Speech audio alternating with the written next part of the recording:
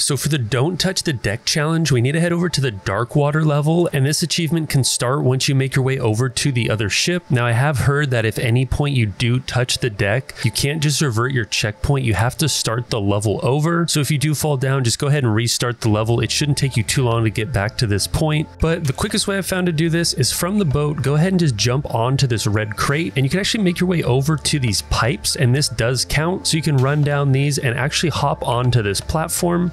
Now from here, you can keep making your way forward and onto this blue crate. Now keep in mind, there will be enemies shooting you, so sometimes I'll just sit on a crate and start picking some of them off. But from here, I'm going to make my way forward to this wooden crate. And once again, I'm going to go ahead and sit here for a second and take out a few more enemies. Now right in front of this crate, there's going to be a little crate of pipes. We can use that to jump onto this red crate, and then once again, take out a few more enemies. From here, we're going to jump to this other wooden crate, and then over to this red crate, and then to another box of metal pipes, and then onto this red crate, then onto this blue crate, and then onto this platform here. And this is once again another spot I'm going to pause for a second and take out some more enemies. Now we're going to go ahead and jump to this blue crate here, and then onto this other blue crate to the left. And at this point, we can actually see the crate we need to end up at. It's this wooden crate right here in the middle of the screen. And the easiest way to get that is from this blue crate, there's going to be two small crates to the left side. We want to jump on those, and then to this red crate, and from that red crate we can get onto our final crate. Now from this final one, wait until the ship kind of leans to the left to get you close to that rail, and from here just make your way over to the bottom of this staircase, and that's when the achievement will unlock. Ultimately, there's a bunch of different ways you can get across here, but I just found that to be the quickest and easiest. But essentially, just don't touch the ground and you'll be fine.